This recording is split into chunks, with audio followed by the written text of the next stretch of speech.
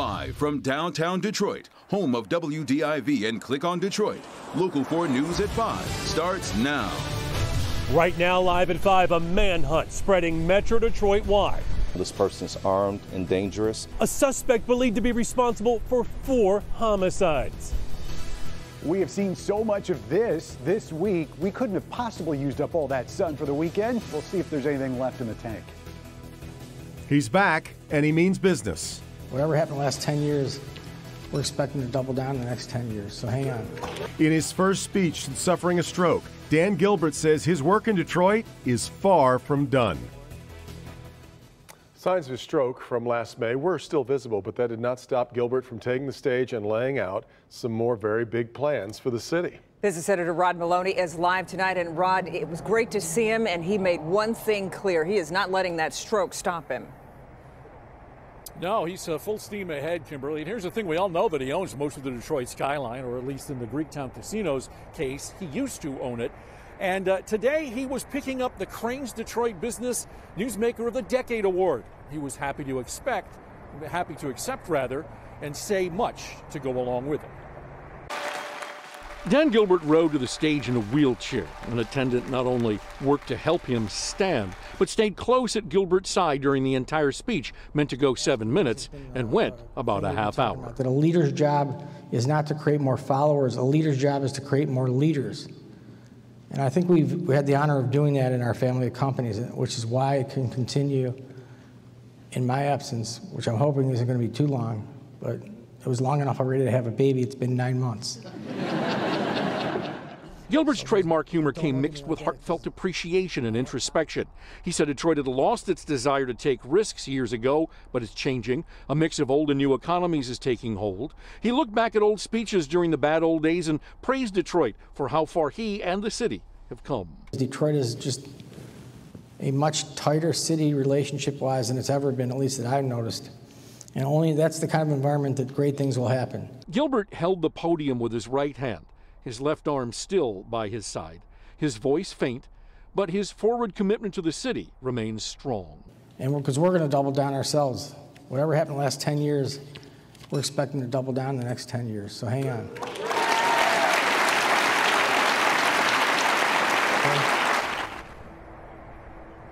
Well, as you could see there, the crowd was decidedly with Dan Gilbert. They were very enthusiastic, very happy to see him, laughed at a lot of his jokes. And there was also sort of a collective sigh of relief that the guy who has been really the cheerleader and the financial backing behind Detroit's renaissance is still among us and still committed. In the meantime, I talked to Mayor Mike Duggan, who's known Dan Gilbert for many years, and he said that he's very happy to see Dan Gilbert back with his mind fully intact. He said the body, well, that will come along eventually. Back to you. Indeed. And Rod, we received an impressive bit of news from that Crain's event. Lots of money committed to another project. Tell us about it. Right. It's going to be going right over here at the old jail site, and it's coming from a source that was brought here essentially by Dan Gilbert himself. We'll tie all of that together coming up on Local 4 News at 6. We're looking forward to it. We'll see you then, Rod. Thanks. New at 5, a search underway right now for a man connected to 2 shootings that left 3 people dead. Take a good look at Kenyell Brown. A $10,000 reward is being offered for tips that lead to his capture. Police say he should be considered armed and very dangerous. Sean Lay's been working his sources. Do we have any leads on his whereabouts yet, Sean? The search has been going on for some time. Absolutely. That's right, Devin. Just checked with investigators here at Detroit Police and U.S. Marshals. Leads now, tips now coming in, especially after the U.S. Marshals announced just after noon today they're raising the reward money to catch Kenyell Martin from $5,000 to $10,000. So stop what you're doing and look at your screen, because police are saying this is a matter of life and death. Be on the lookout for a Black Dodge Caravan. Where is 40-year-old Kenyell Brown at this hour? Police believe he's in this van, belonging to a man investigators believe he's shot and killed overnight. Texas plate of North X-ray Lima 7787, possibly occupied by Kenyon Brown. This Be on the Lookout broadcasted to police Metro Detroit wide all day long. Wanted in conjunction with several homicides. Suspect is considered to be armed and dangerous. We're emphatically requesting the public's help This person is armed and dangerous. They have already proven that they're capable of carrying out homicides. Detroit police investigating the murder of a 41-year-old man inside a shirt shop on East 8 Mile at 11 last night.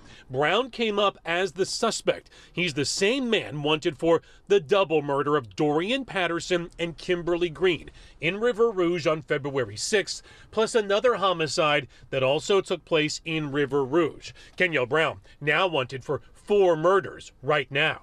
And this guy should be considered extremely armed and dangerous. Extremely armed and dangerous. His whole background area is, the River Rouge E-course area, but obviously he's straight out of that area. We think he's still back. Every day he's out there is a risk or a threat that somebody else could get killed out here. U.S. Marshals, Detroit police very motivated to locate Kenyel Brown right now. Let's focus on 2 big clues here for all of us to look at.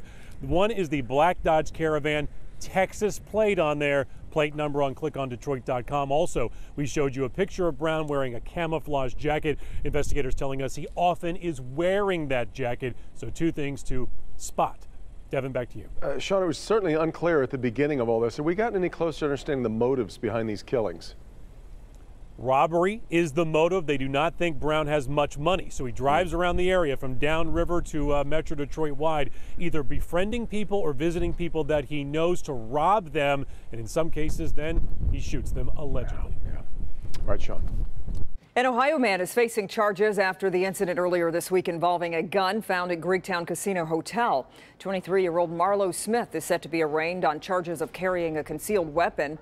A security guard found an AK-47 Tuesday hidden behind an ice machine.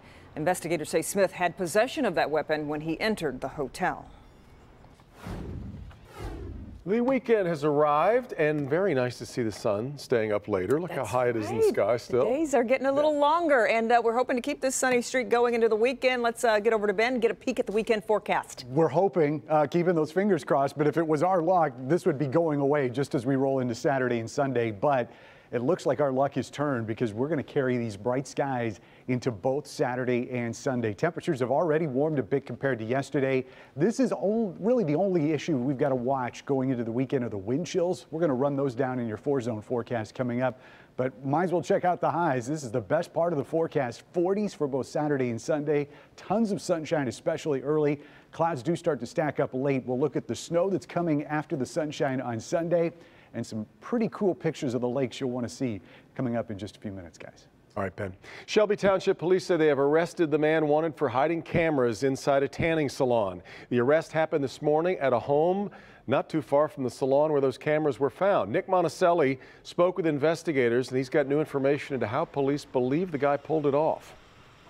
Good evening. This is the home here in Macomb Township at 23 and Hayes that the Shelby Township Police Department executed a search warrant on this afternoon after arresting a 38-year-old man they believe is the one behind installing hidden cameras inside of a tanning salon.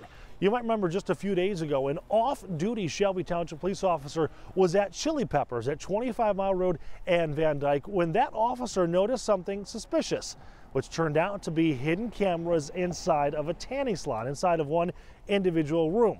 That, of course, sparked a whole lot of concern about privacy and what other cameras could be. Chili Peppers was very cooperative, found no other cameras in any other of their salons.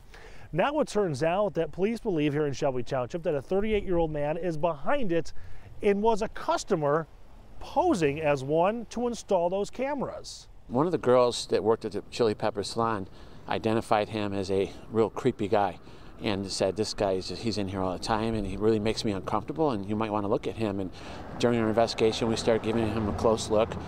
We discovered that he had an IT background, but it led us to arresting him. Chili Peppers closed all of their locations temporarily to check to make sure there were no additional cameras, and there were none. Now the police chief is happy that they can move forward, saying this certainly shattered some securities. We had over 100 phone calls from people that were members over there, going there and getting tan, and very concerned. It's very upsetting. Now, as they continue searching for evidence inside of the home, they say the next steps are to put everything together, put the case together, bring it to the prosecutor, and hopefully have this 38-year-old arraigned sometime soon. In Macomb Township, Nick Monticelli, Local 4. The Shelby Township Police Chief says it's unclear how many victims there are because they're not sure how long the cameras were in place. Suspect in the case is facing felony eavesdropping charges. There are dangerous signs the coronavirus might be breaking out beyond China and spreading across the world. There's been a surge of cases in South Korea, more than 200 reported, and many more people being treated for symptoms. In Iran, there have been at least 18 cases with 4 deaths. The World Health Organization says it is most concerned about cases with no direct link to the virus, such as travel history or contact with a confirmed case.